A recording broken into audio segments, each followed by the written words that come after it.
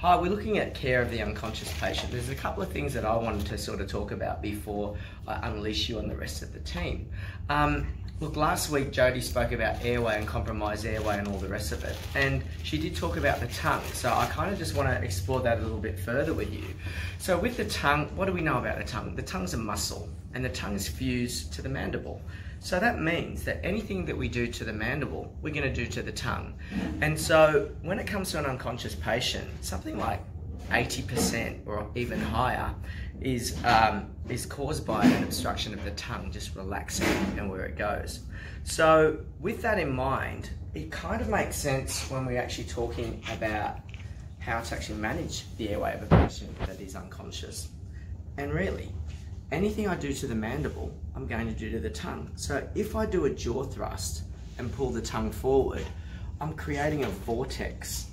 And sometimes patients that are unconscious will actually start breathing again if I just create a vortex, and they'll actually start to get a patent airway. Of course, if they're not breathing anymore, we need to actually occupy that vortex with something that the team's actually going to talk to you about later. So I just want you to think about the tongue and sort of how it sort of works and its relationship with the jaw and where it goes. When we actually fill the vortex with these devices that you're going to be talking about, where does the tongue go? The tongue goes anterior. In fact, this area here is probably one of the most anterior parts of your body, and that's where the tongue sort of goes. So we're pushing it forward, you're not rolling it to the side. A lot of people thought that that's what we did when we actually put something inside the vortex we created. That's not the case. So yeah, I just want you to start thinking about the tongue and the jaw, and therefore whatever you do to the jaw, you do to the tongue. Thanks. Okay, we're going to talk now about airway assessment and airway manoeuvres and airway adjuncts. So we're going to presume that we've come across our unconscious patient and we need to first assess their airway. So when we're looking at a patient's airway, we see if there's any secretions or anything we need to clear. You may need to use a tongue depressor to help you with directly visualize the airway, and then you can use a yanker sucker and suction out any secretions that you might see. In a smaller patient or a patient that might have some trismus or something like that, you might consider using a softer wire suction catheter that also attaches to your low wall suction. And again, under direct visualization with a tongue depressor, you would suction any secretions that you see. Don't do blind finger sweeps or anything like that, because you can cause damage to the soft palate, and also if there's a foreign body, you can further push it down the airway.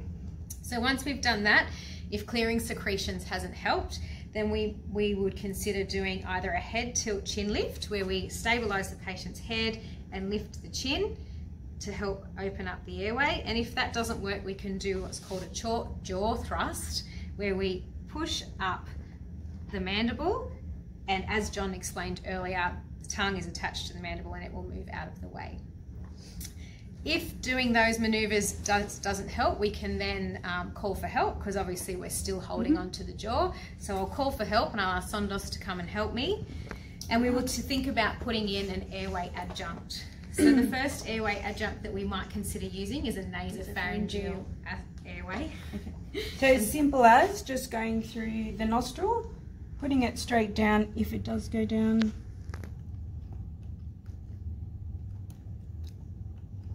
That's as far as we can go so far. Normally they'll go straight down. There we go. We're in. So that's the first one. If that again doesn't work, we'll move on to the next one. But this is an easy access. If you can't maintain the airway like Jill is doing, throw this down and this will be up. You can bag the patient with the nasopharyngeal.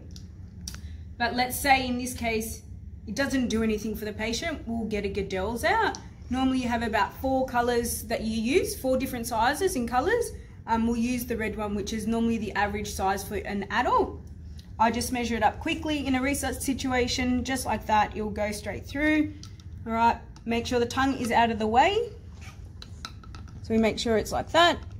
Twist, get the tongue out of the way and straight down. This is when I can then get the bag valve and start bagging. Okay, so good seal. I've got Jill assisting here. I'll do a nice jaw thrust. Let's just do a normal seal. We're looking for chest rise and fall. And I can't see anything right now. So Just means I need to do a nice lift with the jaw and see if we can maintain. Hang on, let me just get. How does that look, Jodie? We're getting some chest rise and fall? No.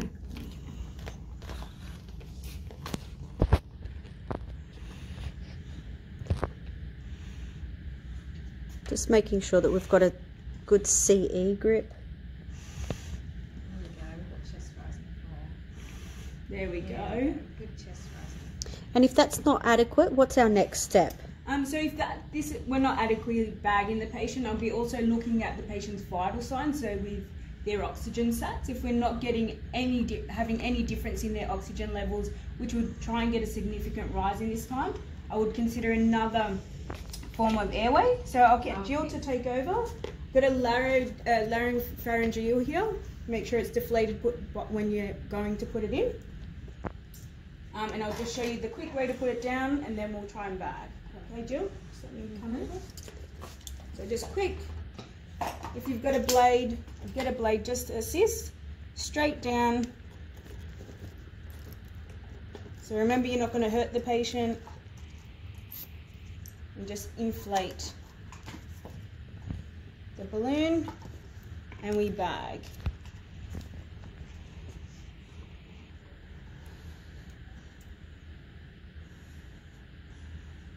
This is a temporary airway, so the next step I would do if I need a secure airway for a longer period of time is I'd get an ETT tube ready for intubation. But we can keep bagging the patient till we've got everything set up. So this gives us a bit more time to prepare with the intubation team. Thanks. Okay, so we've come across a patient who is potentially unconscious. We're going to assess them for response as part of our Glasgow Coma scale. So we might start peripherally because we don't know this patient. So we might say, John, John, and maybe touch their foot or touch their hand and say, John, can you hear me? As you get closer, John, can you hear me? You know they're not going to punch you out. John, can you hear me? You get no response. So we used to teach to do a sternal rub. We don't do that so much anymore because of the complications that can arise from multiple people doing sternal rub. So now we teach to do a squeeze of the trap, a squeeze of the trapezium muscle, or an intraorbital, applying intraorbital pressure up here under the orbit of the eye. That's it. Okay, so I'm going to demonstrate assessment of pupillary reaction and size. So when we look at our patient, if they haven't got their eyes open, then we would need to open their eyes, and then we shine a light, bringing it in from the side and looking at the reaction of the pupil. So this pupil is going probably from a size 5 to a size 4 when we assess, and then we come over to the other side and it's reacting in the same way at the same speed and going from a size 5 to a size 4. So we would say then that this patient had pupils that were equal and reactive to light. So when we're assessing patients' pupillary reaction and size, then we can bring our light in and observe this patient's eye going from a size 5 to a size 4, but it's a sluggish reaction. Very slow reaction to light.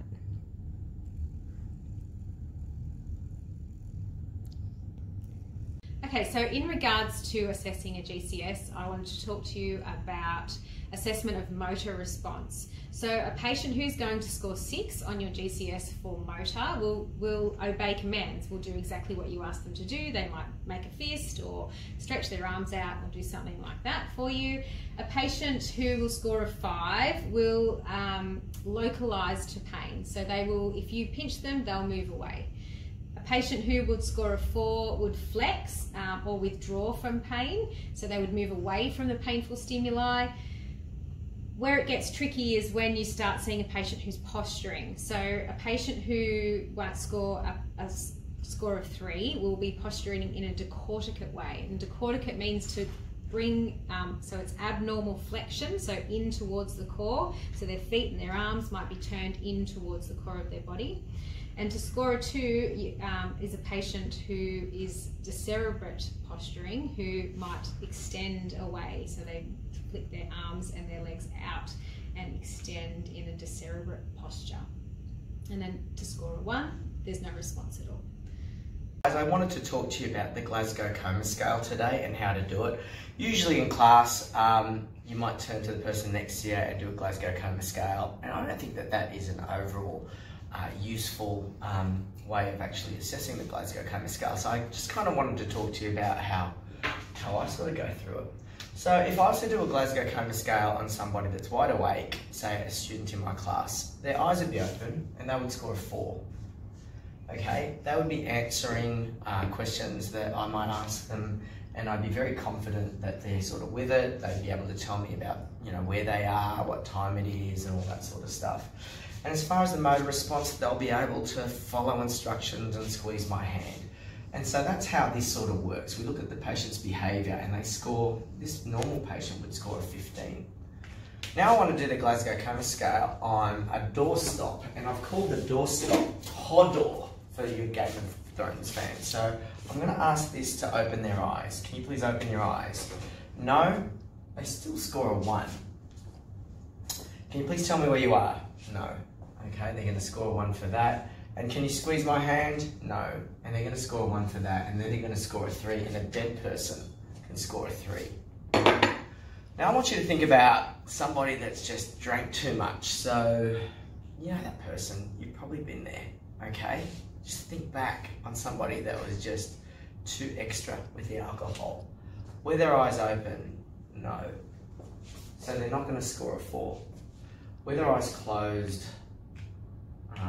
And maybe they responded to you talking to them? Let's say no.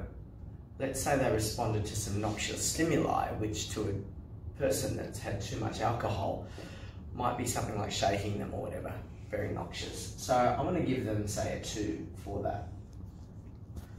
In terms of their voice, you know, would they be orientated? Maybe not so much. They couldn't drive a car. Would they be, I don't know, so with the verbal response, would they be slightly confused? Maybe. So they wouldn't score a 5, let's give them a 4. Now in terms of their motor skill, would they follow instructions? No, not the person I've got in mind. Would that person localise to pain and move away? Maybe. So they wouldn't score a 6, I might give them a 5. So let's add that up, 5, 6, 7, 8, 9, 10, 11. And now I want to talk about a neuro patient. And this is where the Glasgow Coma scale becomes actually very useful. A patient with a neurological condition could come into the emergency department and say, hi. And you'd go, okay, well, they're with us. I can give them a 4. I can ask them, do you know where you are? So what if this neuro patient said, yes, I know where I am. I'm at Campbelltown Hospital. Do you know your name? Yes, tells you their name. Do you know what year it is? And the patient says, yeah, it's 1992. They're not orientated. And I wouldn't give them a 5. I'd probably give that patient a 4. And that patient could very well execute some motor response. They could squeeze my hand. I may find some variation in the strength of each limb, or maybe on one side or another, and I may not. And I might give this patient a 6. And I'll add that up, and this patient gets a 14. And this is the interesting about Glasgow Coma scale. This patient is normal. This patient is dead. This patient really needed some fluids, some Vegemite, and needed to sleep it off. And this patient here will probably have neurosurgery. So the point I'm trying to make with Glasgow Coma scale, it is formulated around a numerical profile based on behaviour and response. But the numerical profile and subtotal is useless without you explaining why the patient scored what they did. And that's really what I wanted to sort of talk about Glasgow Coma scale. I hope you find that helpful.